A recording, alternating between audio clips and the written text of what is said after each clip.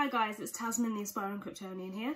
This week I have something non-Superman related for you. Well, he does kind of feature in this book for a page, but I'm here to talk to you about Wonder Woman: The Way of the Amazon. So this book is written by J.E Bright and it's illustrated by Ana Rudd and Steffi Walthall, and it's published by Insight Editions, who are the lovely people that actually sent me this book. When Insight Editions first told me about this book, it was, well, I knew instantly that it was going to be straight up my street.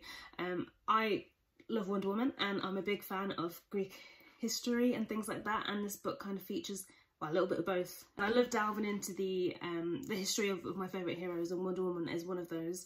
At first glance, the cover is just, it's majestic. The artwork's really great. I love the colour scheme. It, like I said, it's really reminiscent of ancient Greece and all the history behind that, and it has like a sense of royalty with all the gold, and obviously you've got Wonder Woman on there too. And the font kind of really adds to that as well, so I'm not sure if you can see the bit there. It's kind of very, I don't know, something that you kind of find on like horrible histories and that kind of thing. So this book is based sort of towards the younger audience, or the younger DC Comics fans and superheroes. I'd say probably pre-teen, sort of around that age, but I'm 27 and I really enjoyed it. Well, that just goes to show it's kind of something that anyone can read despite the target audience. And although it is all about Wonder Woman, it's great for current Wonder Woman fans. Obviously you learn a little bit more about her. I don't know a great deal about Wonder Woman, but I know a fair bit, and there's so much in here that I didn't know about the mythology behind her, and her people, the Amazonians or Amazons. And it's just really good. So I think whether you're a newbie to Wonder Woman or whether you're a avid fan and have been for a long time, there's going to be something new in here that you haven't read yet, or something that you didn't know. So we'll take a look inside, and you can see some of the pages. So kind of straight off the bat, this book is rather wordy, but it's presented so well that to be honest, I really don't mind. And each and every sort of sentence and paragraph is sort of genuinely teaches you something new. There's no blabbering. It's just straight facts. So not only do you learn about Wonder Woman, which is an iconic hero, and her background, but you also sort of learn quite a lot about Greek mythology, which is a win-win situation. So it kind of includes their world, their gods, the nature, and sort of their many traditions, well, the Amazonian tradition. So it's something, well, you can see what I said about the artwork. It's so detailed. I love the maps and things like that.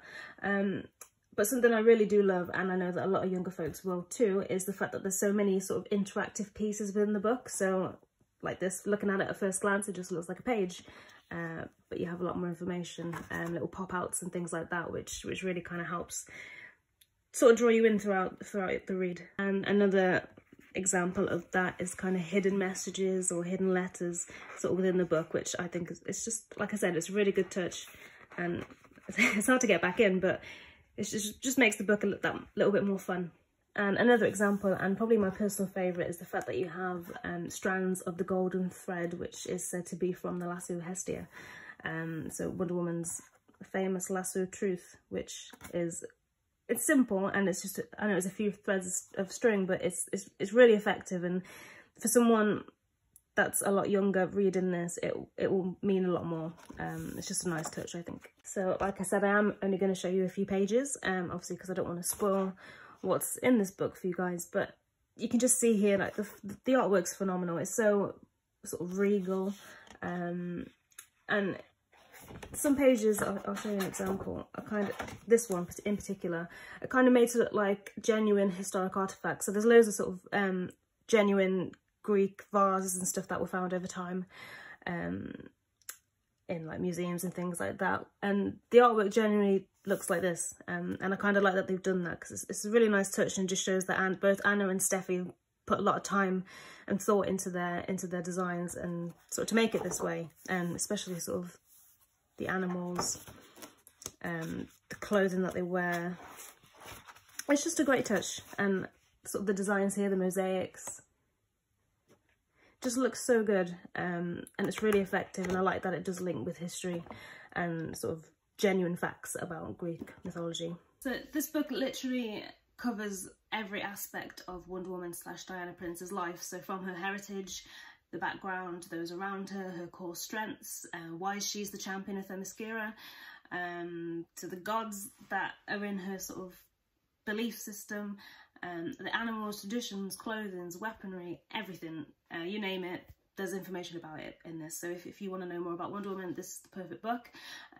But it's also kind of done chronologically as well, so it sort of, so like I said, you go through the background and then you kind of eventually lead to what the Themyscira is like now, how it got to be how it is now, where only women are allowed on there, and well, there have been a few exceptions made, which this book actually tells you about, but it kind of leads to the introduction of Steve Trevor, Etta Candy, and actually the Justice League, which is where I mentioned Superman. But personally, I really love this book. It is a lot of reading, but every moment sort of keeps you entertained, so especially with the interactive little bits, and you just learn so much. So it's for me, I think it really helps younger audiences get used to a new character, or get to know a new character, or get to know a character that they already know a lot more. I'd love to see this be a sort of continued series, so I'm happy for the same writer and the same people that did the artwork, because it's broken down really well, and the artwork really breaks it up, and like I said before, the artwork is stunning, but I'd love to see it sort of focus on other heroes as well, so well, and possibly villains too, so I could literally imagine this being a Superman the Way of the Kryptonians book. I'd buy that one for sure, as you probably know, but I think this kind of book isn't just limited to Wonder Woman because she has that sort of Greek mythology history behind her. I think it could be done for a lot of other heroes, and I would love to see it. I don't know about you guys, but so if you liked my little sneak peek of Wonder Woman the Way of the Amazons, you can pre-order it on Amazon now. The official release date is the 4th of August, so there's not too long to wait, just a couple of weeks, but it really is worth the money, and it's worth buying because it's a really good read, like I said before.